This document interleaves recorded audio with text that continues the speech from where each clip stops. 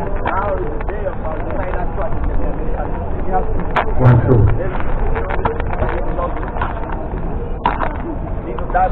1, 2.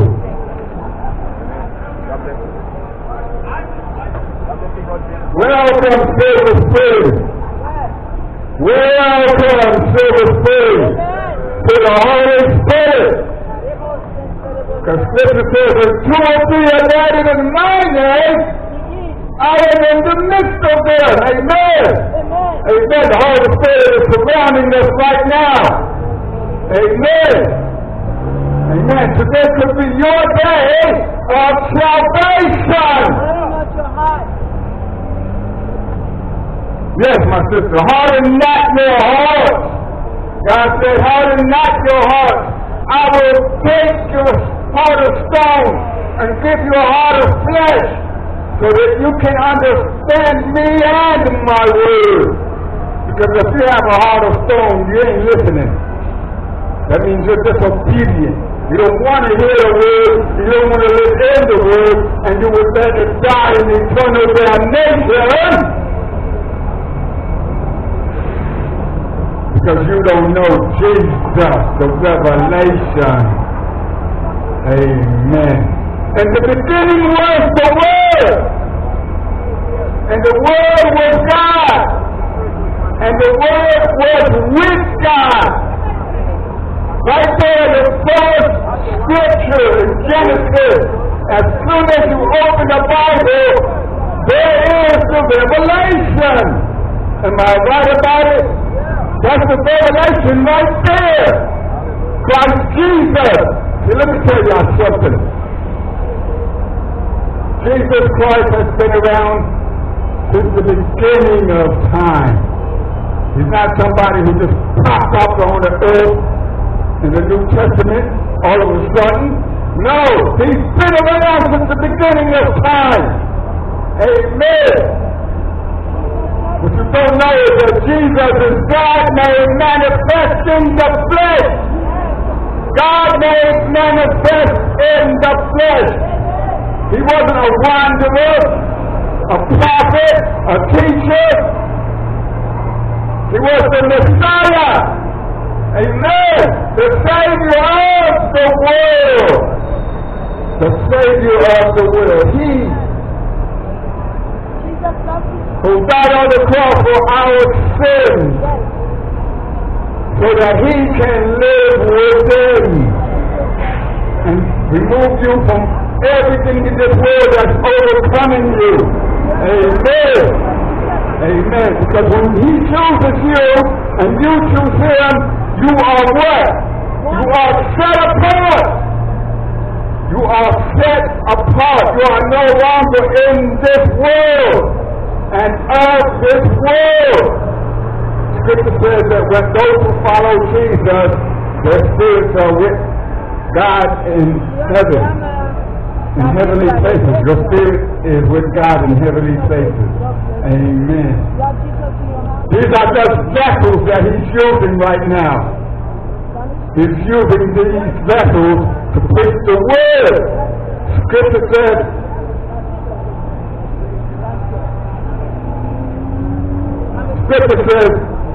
God says, those that know my son Jesus shall have eternal life. But those that know not of my son are already condemned. You're a dead man walking right now, just walking around, confused and whatnot, lost in the world, walking in darkness. But guess what? You're a dead man walking. Amen. Jesus died on that old rugged tree to save a wretch like you and me. Amen. Don't take his crucifixion and death for granted. Amen. Amen. Every time you turn away from Jesus, you take him for granted. Every time you reject Jesus, you take him for granted. Every time you say, no, not today, I don't want to be saved, you plan your own condemnation. Amen. Amen. Jesus came to earth for a purpose. For a purpose. And that is to give us eternal life and to save us all from ourselves. Not from Satan. From ourselves. I'm not going to give Satan any credit or any glory. I'm not going to put his name up there because he doesn't. He's a minion. He's not worthy. I don't even call him an angel because he's not an angel anymore. Amen. He's not an angel. He's a minion. The evil one comes to steal, kill, and destroy. That's his main objective in your life. To steal, kill, and destroy. Do not listen to the devil's schemes and his lies. He's the father of all lies. But see, he's a cunning adversary. He mixes the lies with the truth. Amen. And he's roaming rampant in this world right now.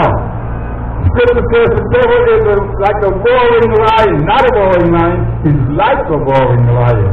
Because the only roaring lion I know is the lion from the tribe of Judah. Jesus! Scripture says he roams around like a roaring lion, seeking whom he may devour. Do not let him devour you today. Study Scripture, study Gospel, and come to Jesus.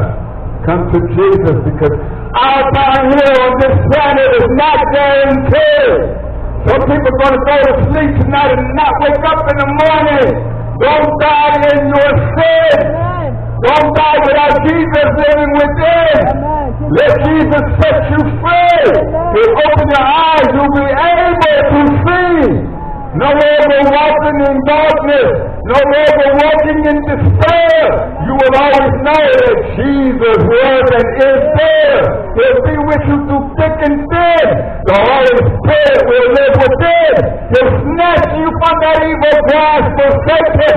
He'll open your eyes and show you the mistakes you can make it. Come to Jesus today, because he's the only one. I said he's the only one. I said he's the only one that can make a way for you when there seems to be no way. Am I right about it? Yeah. He's the light of the world. You know, Scripture says, wide is the road to eternal damnation, but narrow is the gate to everlasting life. Narrow is the gate to heaven. Scripture says, it is easier for a pin to go through the eye of a camel than to come to Jesus. You have to relinquish everything you have. Give up everything you have. Because actually you're not going to need it. You're not going to need it. When Jesus comes, why do you need these material things in this world? Let me tell y'all something. Your car is temporary. Your life is temporary. Your husband, your wife is temporary. Your bank account is temporary. But Jesus is permanent. Hallelujah. And he's going to be waiting for you on Judgment Day. And what you want to hear when Jesus comes, oh, I can't wait to see my Lord and Savior Jesus face to face, so I can give him a warm embrace and he takes me with him to that heavenly place. What he's going to say to you if you don't know him is, depart from me, I never knew you, you workers of iniquity. Believe me, you don't want to hear those words. That's going to be the worst day of your life. Because you already know that you are going to the lake of fire with Satan and his minions. And God will turn his head away from you, and he will point to the lake of fire, and you will be separated from God. Let me tell you the story of the rich man and Lazarus. The rich man and Lazarus. This rich man had everything in the world. Everything he needed. He was just filthy rich. Like many of the people in the world today right now. Filthy rich. Not caring about anything in the world except themselves. Huh? Really? And Lazarus was a beggar who asked for the crumbs on the table. He was hungry. He wanted to eat. But the rich man ignored him. And he had sores on his leg. Even the dog was licking up the sores off on his leg. So both of them died. The rich man went to Hades, and Lazarus was carried by the angels to Abraham's bosom. And the rich man being in torment said to Abraham, Abraham, send down Lazarus with a drop of water, for my tongue is in torment and is on fire. Amen. But Abraham said, there is a great chasm. Remember what you did in your days when you was alive. And he said, there is a great chasm between you and us. In other words, he was separated from God. And this goes to show you that there is no death. There is only eternal death. Because we serve an eternal God who gives us eternal life. But if you reject Jesus, you reject your own salvation. If you reject Jesus, you reject your own life. If you reject Jesus, you reject your own freedom. Because He's given us all of that and then some. Am I right about it? Yeah. So this is a parable about the rich man and Lazarus was given to us on purpose to let everybody know that, hey, you choose Jesus, you're going to have eternal life. But if you don't choose Jesus, you're going to have eternal damnation. And yes, you're going to still be alive and still feeling every pain that Satan is going to bring you. Amen. He wants you to suffer. He knows his time is short, and he wants you to join him. He wants you to join him in the abyss. He doesn't want to be lonely. And don't believe the hype about how Satan can take your soul.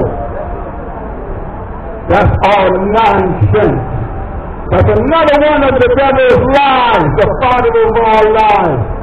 For God said, all souls belong to me, saith the Lord.